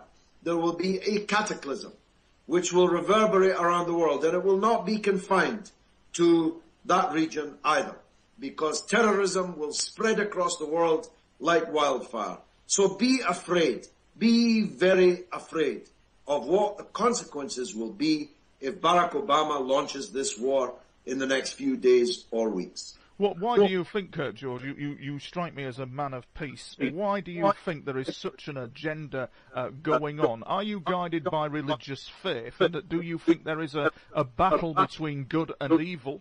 Or what drives you, George, religiously to... Do you think there is a battle between good and evil, and it's religious proportions? No, I don't think in such Manichaean terms. In fact, it troubles me greatly that there are tens of millions of people, particularly in the United States, religious fanatics, who want to bring about Armageddon, who want this to be the end of times, who believe that Jesus will come back if only we can fight Armageddon. Armageddon is a town in what is now called Israel, by the way. And they hope that on these holy lands, some kind of cataclysm leading to a rapture and the return of the Messiah can occur. I just think that this kind of thinking is doomed to lead humanity to destruction. I don't believe in good versus evil. There are evil people on all sides. I'm not a supporter of the regime in Syria. I've already told you that I want to see a transition to democracy in Syria, negotiated at Geneva under joint superpower chairmanship. So this is not good versus evil. But I promise you that evil will prevail in that region and around the world if we are plunged into this disaster by a United States President, Barack Obama, who was elected to bring these wars to an end, not to begin new ones. Do you think he's manipulated? Do you think the British Prime Minister and the US President are manipulated by what we would say military-industrial complex issues or lobbying? Raytheon, for example, their shares are going through the roof, George. They're doing very well. I wish I could say that I believe that. Right. But I'm afraid the truth is more prosaic. Yes. This is down to the politicians. Nobody can manipulate President Barack Obama. He doesn't have to face re-election ever again in his life. He's in his second term. He defeated John McCain by a landslide victory, only to hand over to John McCain the conduct of US foreign policy in the Middle East. It beggars belief, but no one is manipulating him. He's entirely responsible for his own actions. No, this is about protecting Israel, yes. It's about controlling the Middle East and its energy resources, yes. But above all, it's about projecting American power to show any upcoming members of the BRICS, Russia, and China in particular, that America remains top dog and that no competition for that position will be tolerated.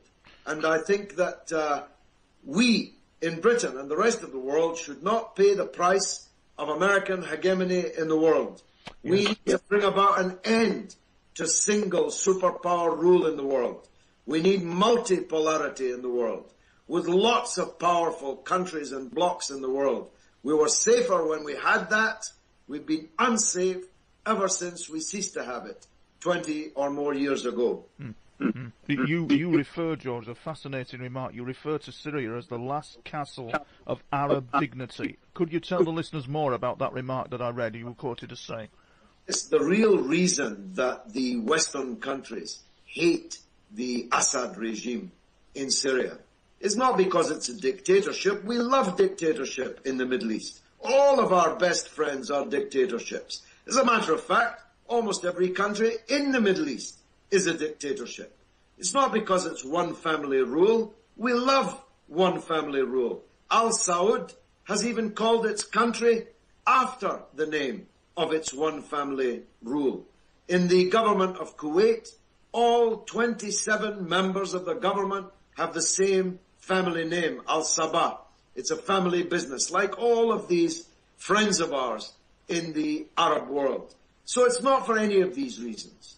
It's because the Assad regime maintains a position of belligerence and war against Israel.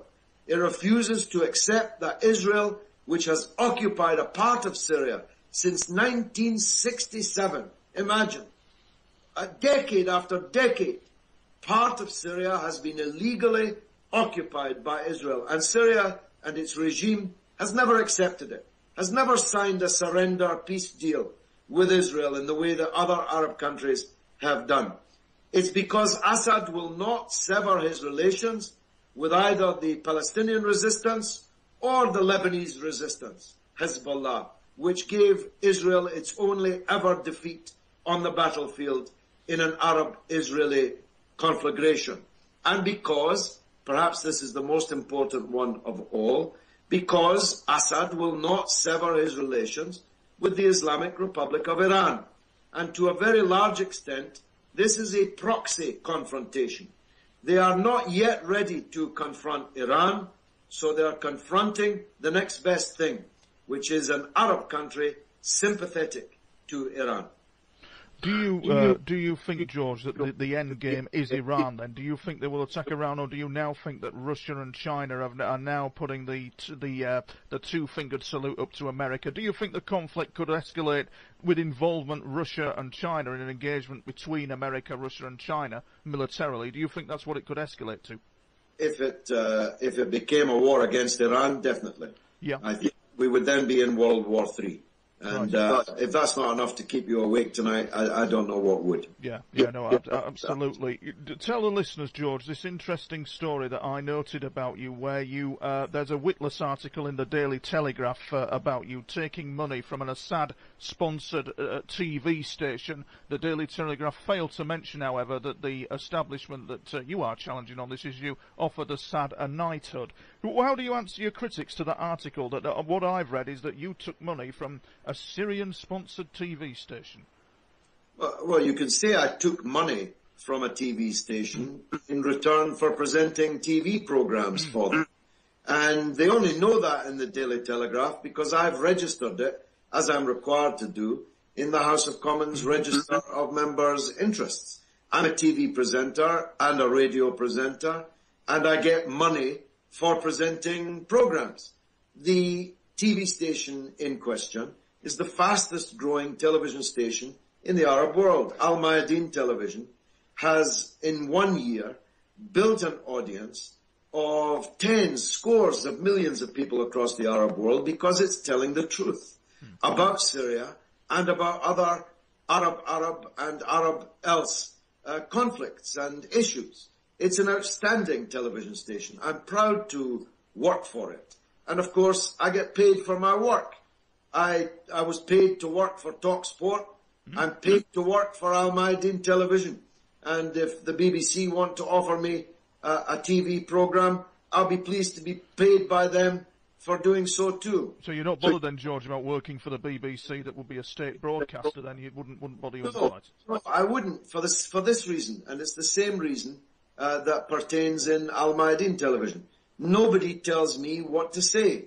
Nobody tells me what to think. Right. I say and think what I say and think. Yeah. Whoever I'm working for. Yeah. And nobody at Al Mayadeen has ever asked me to say anything or asked me not to say anything. And if the BBC would make me the same offer, I'd be glad to do a programme for them. Gotcha. Interestingly, George, as a member of the public, I just want your thoughts on this. Why do I need to turn to Russia Today or Press TV to see what's going on? Your thoughts on that? As a member of the British public, I have to watch Russia Today and Press TV, which has now been removed by Ofcom, to find out what is really going on in the world. Your thoughts on that issue?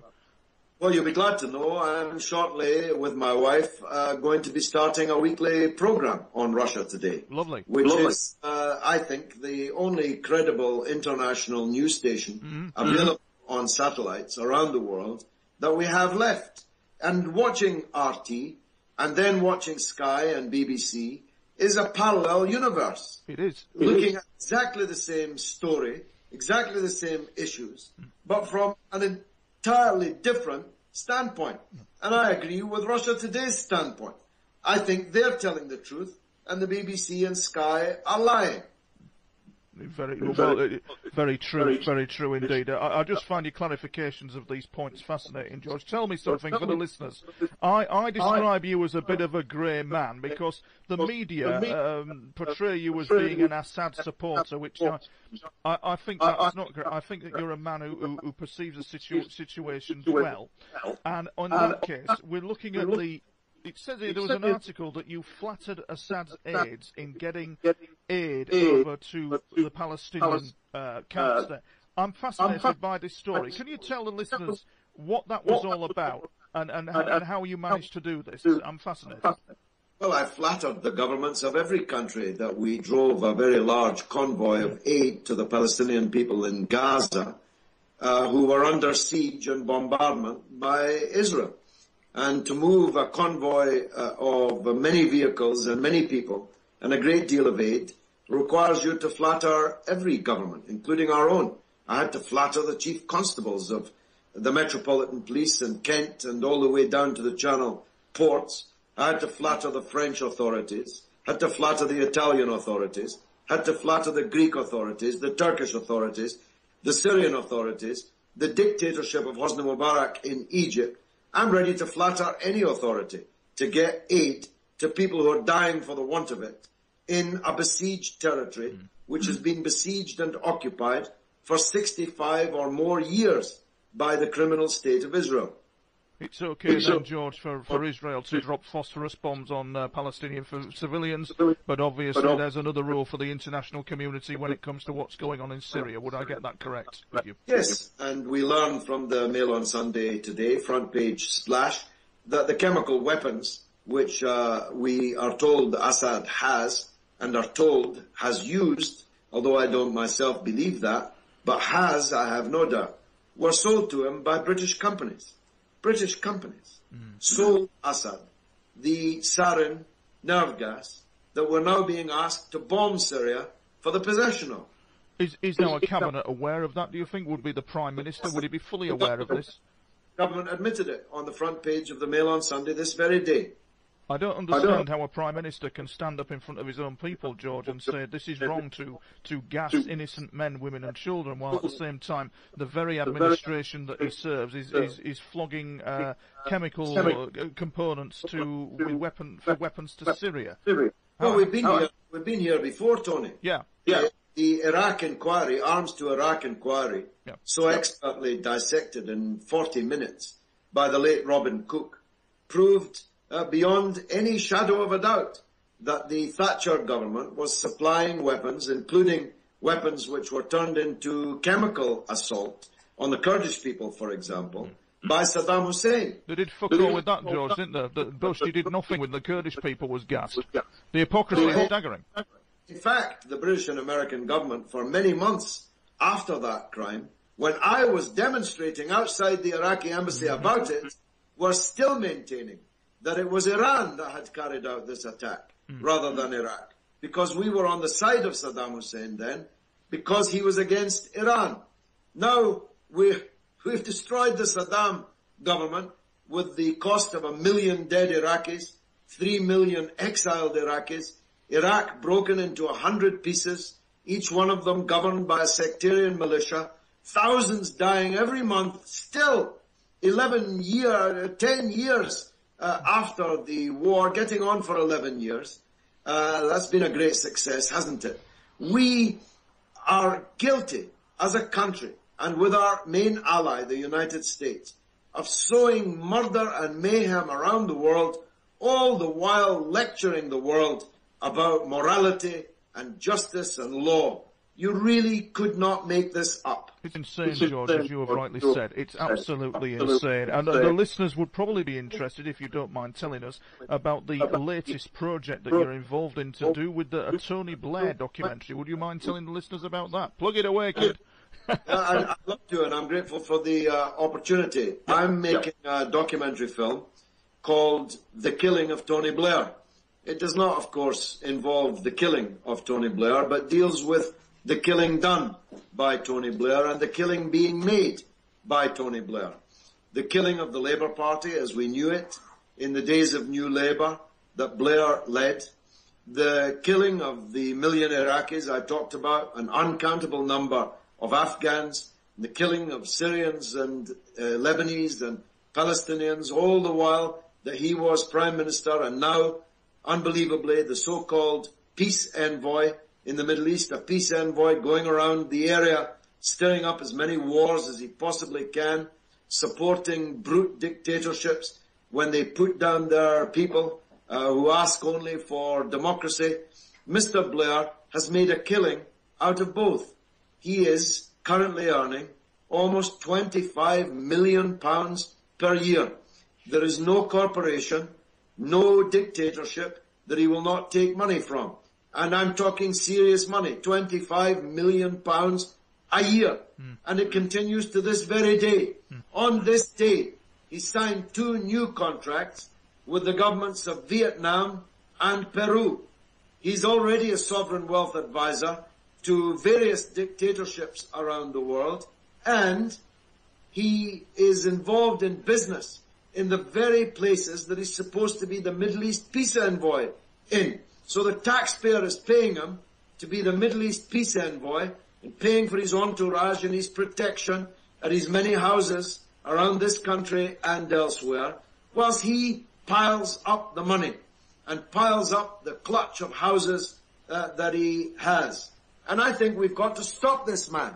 I think we've got to put this man on trial and, if possible, in jail. And this documentary aims to do that. So if you want to follow it, you can go to The Blair Doc on Facebook. You can follow it on Twitter at The Blair Doc. Or you can go to Kickstarter.com, look for The Killing of Tony Blair, and give anything, £1, £5. £5 gets your name forever in the credits at the end of the movie. And larger donations get you various other perks in relation to the making of this film.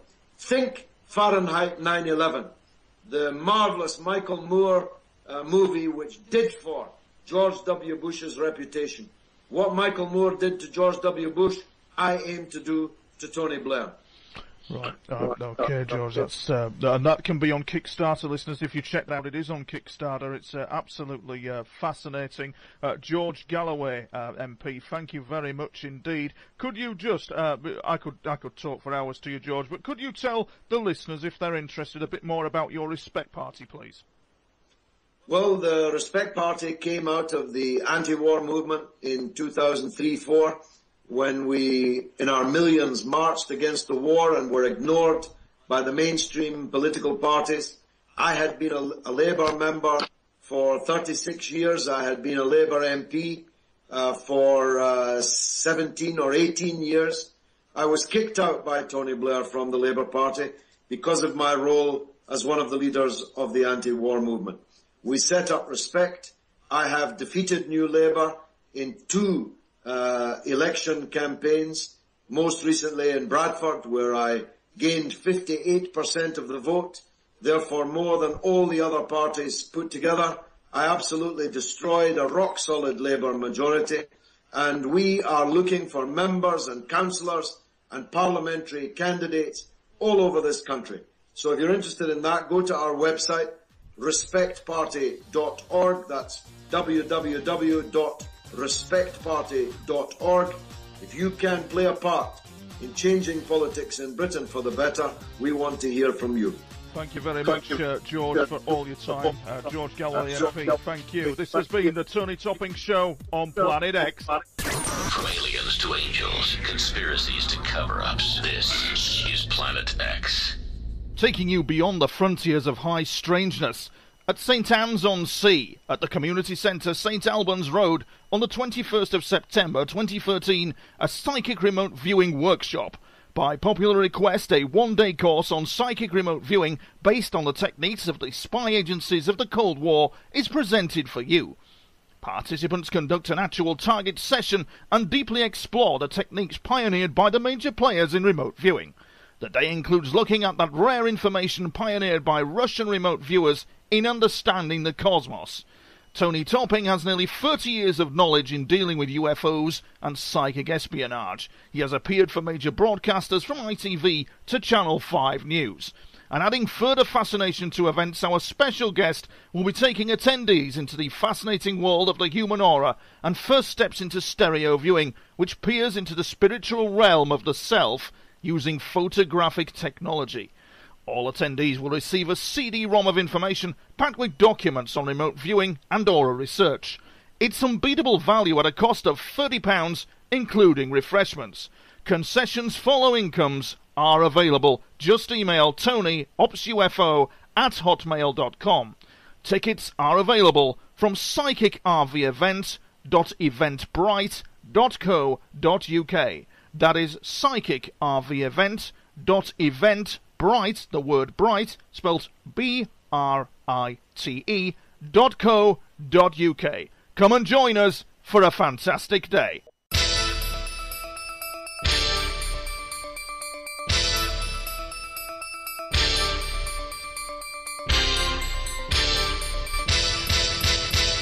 This is Breaking the Matrix. I am Tony Topping.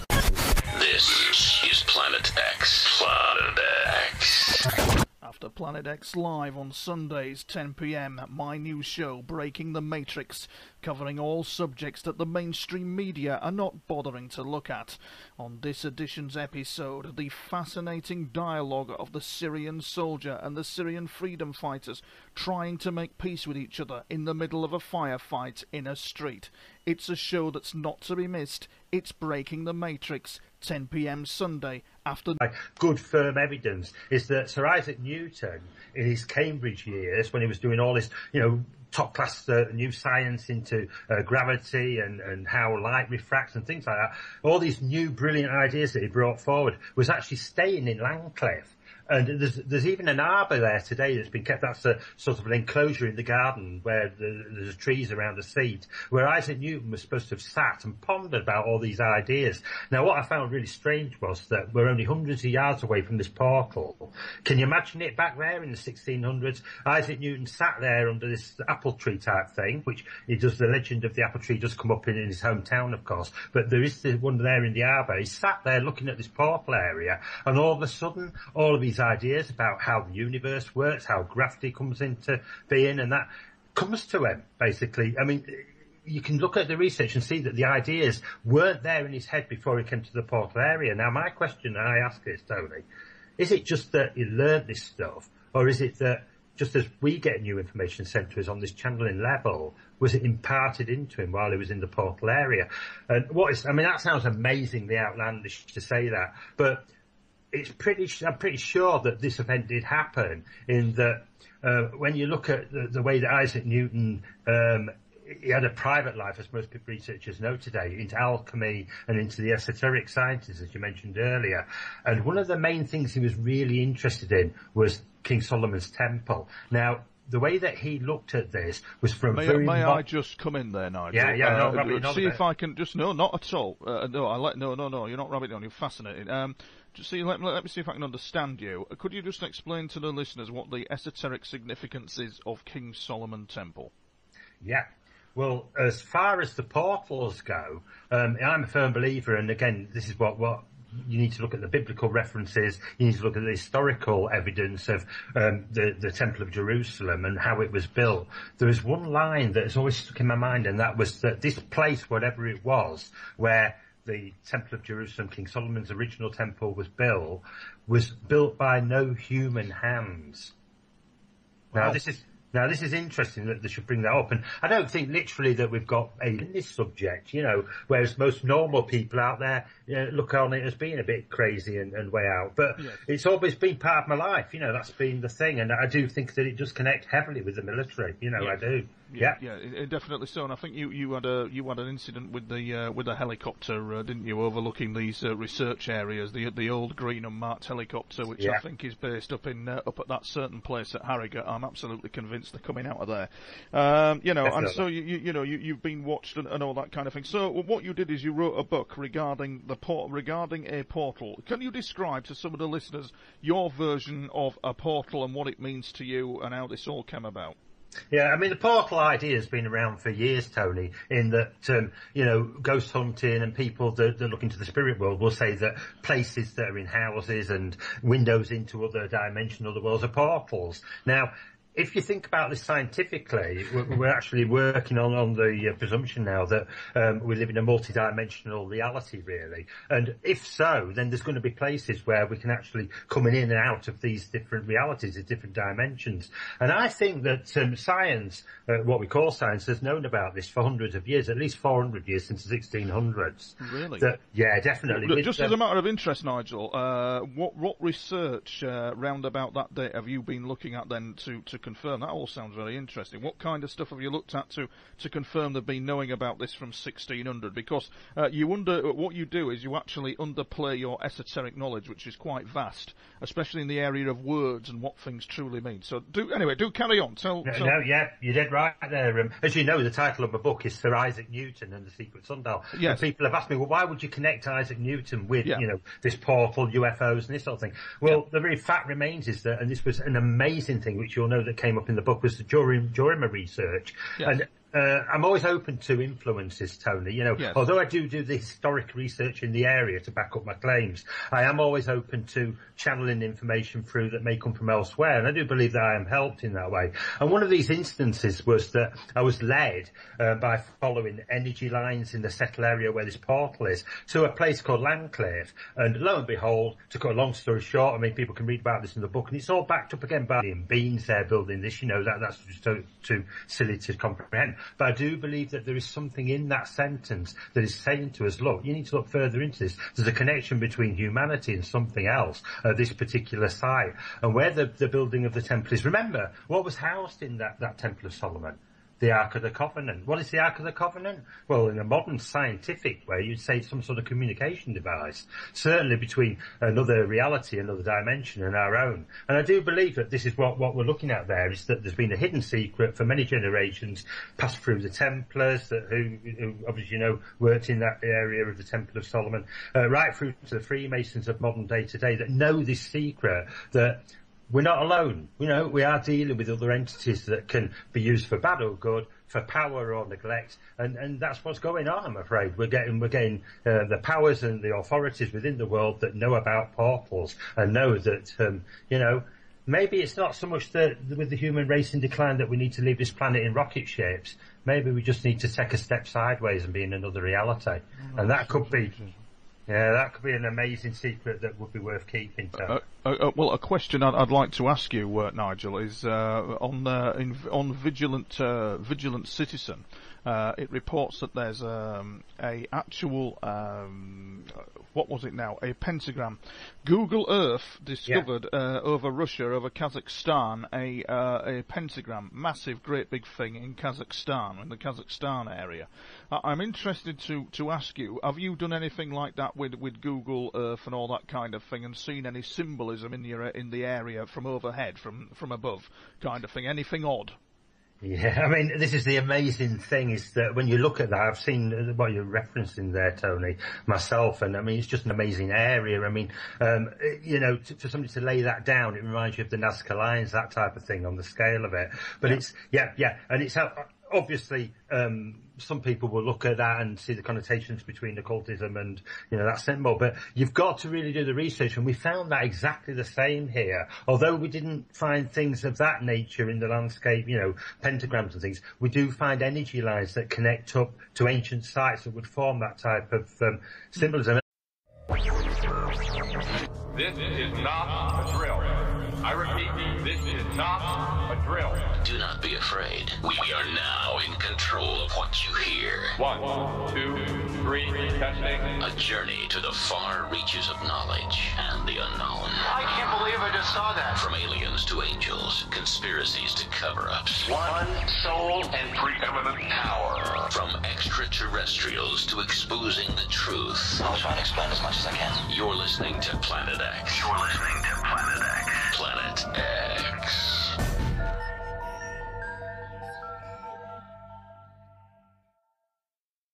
This is Planet X. Planet X. Broadcasting to you from the studios of Planet X, this is The Tony Topping Show.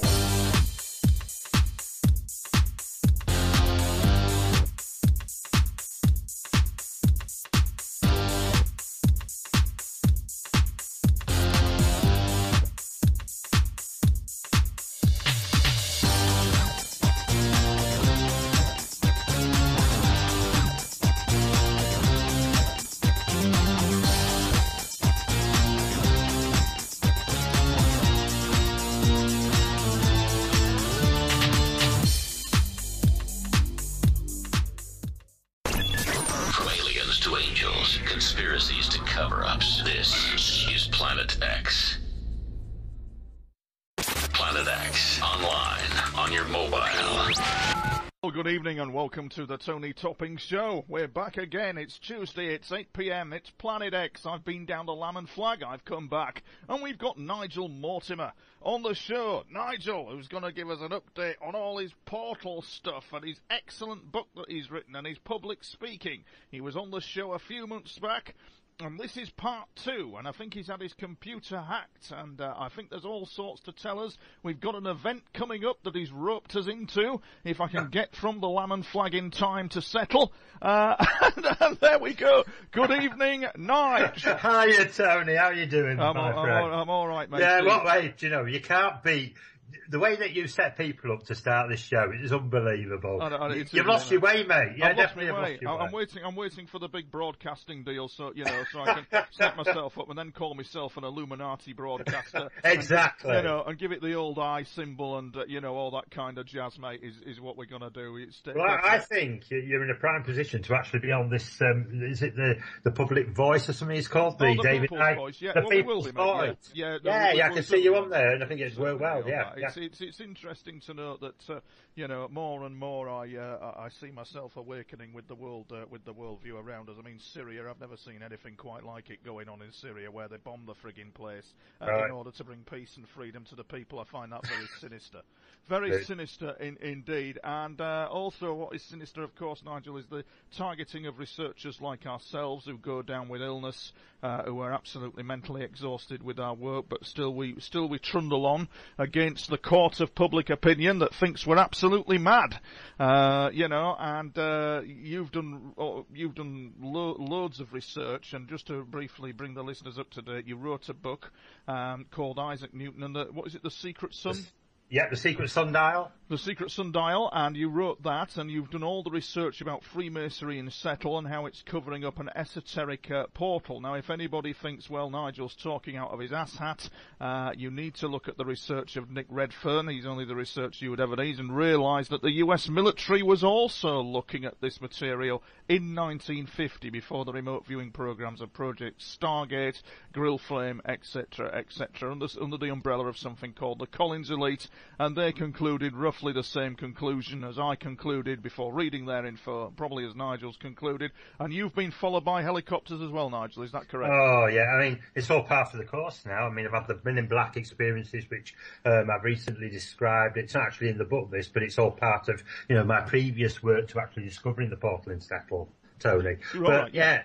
I mean, as you know, this doesn't just start with the portal. I explained to your listeners last time about how these things go back to basically when I was born in Germany in 1959. Very strange things happening with my mother there, which may be why, I don't know if this happened with you, Tony, but maybe why we're actually embroiled and involved in